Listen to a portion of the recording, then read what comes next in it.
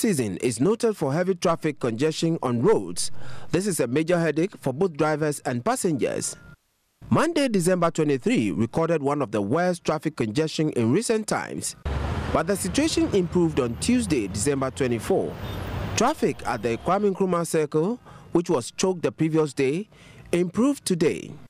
The security in charge at the Kwame Nkrumah Circle, Corporal Adami Moro of the MTTD of the police service, told Joy News their presence contributed significantly to the free flow of traffic. This year we experienced heavy traffic, but because of how men were alert on ground, the way we positioned ourselves, we were able to manage it. But in a serious note, there was traffic.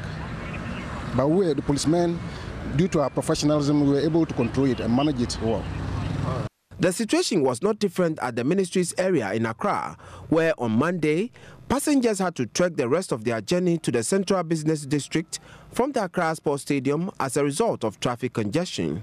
Today's traffic is quite a sharp contrast as to what happened yesterday, December 23rd. But I dare ask that is the presence of the police in town a result or a reason for the major smoothness of the movement of traffic in town? Your guess is as good as mine. Whatever the case is, it is a welcome news for many travelers because the traffic today is quite smooth. Traffic did not flow quite freely on the George Walker Bush N1 highway from the airport junction to the Accra Mall.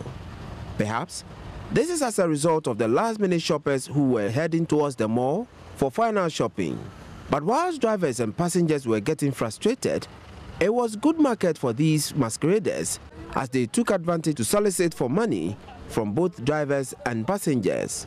Vehicles also moved freely on the Legon-Okponglo Road. Emmanuel Ante, reporting for Joy News, Accra.